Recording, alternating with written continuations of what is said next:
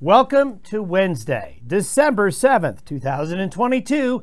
Your Day Weather Podcast is being brought to you by Cowboy State Daily. Check them out at cowboystatedaily.com. Also being brought to you by WYDOT. When there's ice and snow, take it slow. There's a lot going to be happening in the long term, but in the short term, average early December weather is what we're going to have through Saturday. We're going to see a small weather system come across the region tonight and Thursday. This will bring snow to Colorado's mountains especially, and into the southern mountains of Wyoming, mountains of Utah. There's going to be a little bit of snow shower activity across the plains and some gusty winds. It's a small system as it crosses the Rockies, but it will produce a little bit of snow out into parts of the Corn Belt and the Midwest, and we'll show you that. So travelers heading eastbound tomorrow, you're going to want to watch that. There's not going to be much going on Friday and Saturday, but we're still looking at the possibility of a high-impact storm system across the region and across a large part of the central and western United States next week.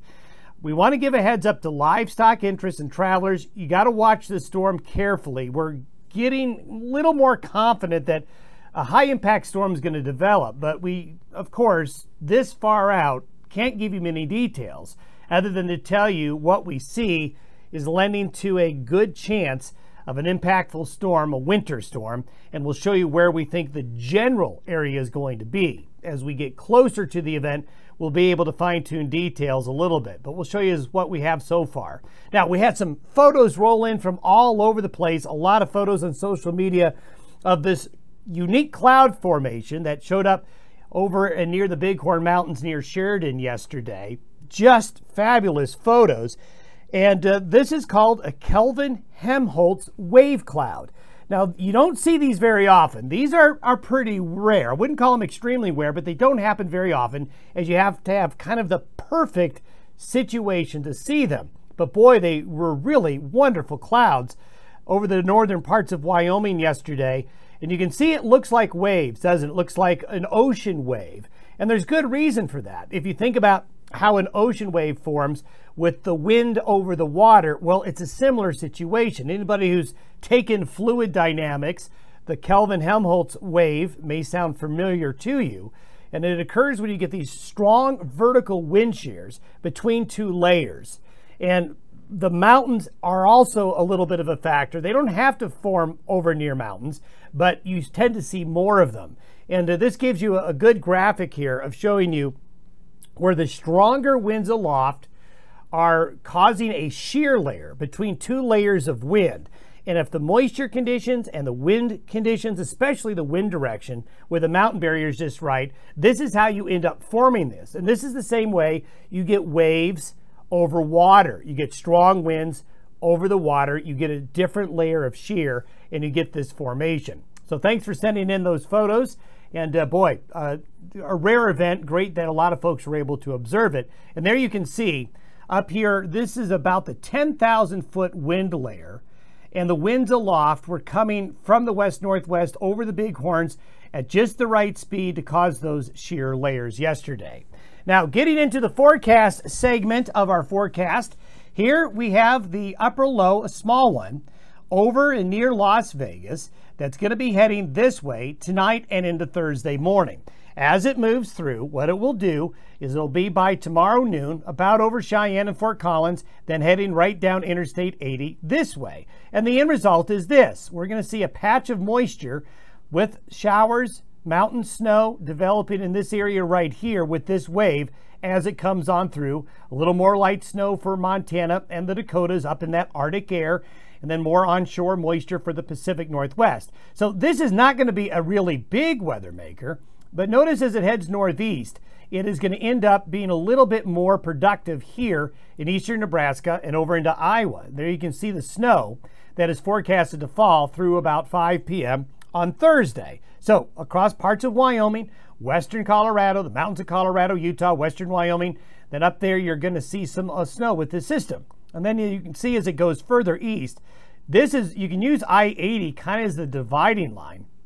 There's going to be snow along and north of Interstate 80. South of Interstate 80, it's going to be rain. So if you're going to travel I-80, central and eastern Nebraska into Iowa into the Midwest. As we get into Thursday and Thursday night and Friday morning, you need to watch for that system. Then we've got this next storm system that's going to give us concern for early next week. We have a large low, a cold area of low pressure coming into California and the Pacific Northwest during the weekend. So there's going to be widespread rain and mountain snows for Washington, Oregon, California, into parts of the Great Basin by Sunday evening. Now, earlier in a podcast, I think we talked about this late last week, when you get these blocking patterns up in Greenland and over the eastern Pacific, low pressure systems can break off from the main jet stream and then take a further southerly route and then become intense storms.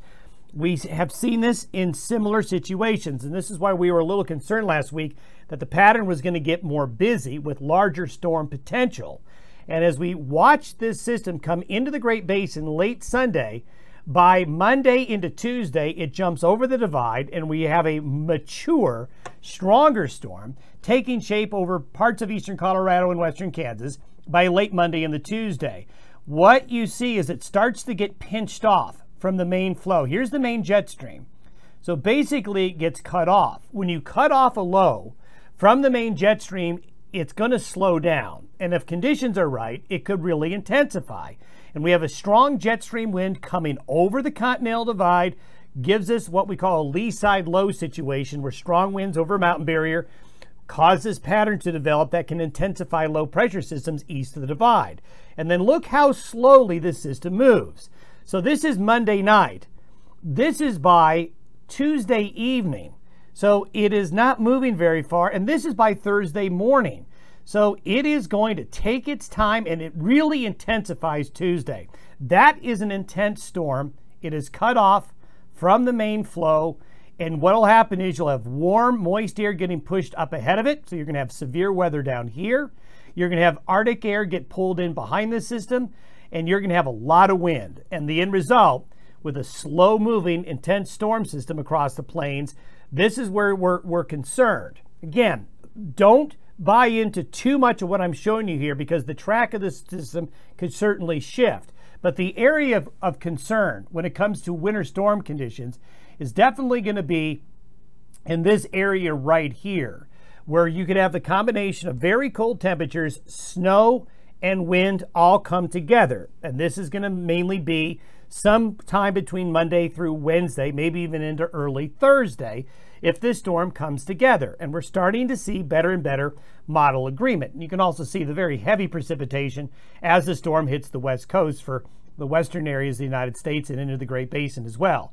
And look at the snow cover forecast over the next 10 days so you can see along and north of the track of the storm as it heads into the Midwest, we have this swath of heavier snow, cold, and wind. Again, the exact track is going to still yet to be determined. Look at these wind gusts potential with this storm as we get into the early parts of next week. So when you put it all together, this could be a very impactful storm for travel, especially for folks in the livestock industry, as it's one of these high plains, Rocky Mountain storm systems that sometimes we see this time of year. Quickly, I want to give you a quick La Nina, El Nino update. We did get the new sea surface temperature forecast in earlier this week that takes us out through spring and into early summer from the European model. So the sea surface temperature anomaly still showing La Nina here through the rest of this month. This is January, it begins to fade. This is February, it's really fading. By March, we have a little swath of warmer sea surface temperatures there. April, May, and June. So we're continuing to see the trend of the La Nina fading away. So our confidence of La Nina going away continues to get stronger, and the latest data sets suggest that. So have yourself a good Wednesday. We'll talk more about next week's storm as we get closer. Have yourself a good day.